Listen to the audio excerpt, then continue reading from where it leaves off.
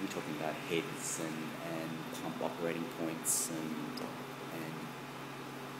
I suspect it's beyond outside of high school level, but it's...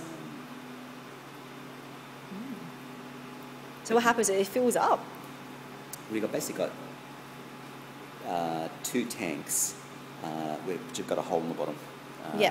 And the idea is to maintain particular levels in the tanks. But they're constantly draining due to gravity. Oh, righto, yep.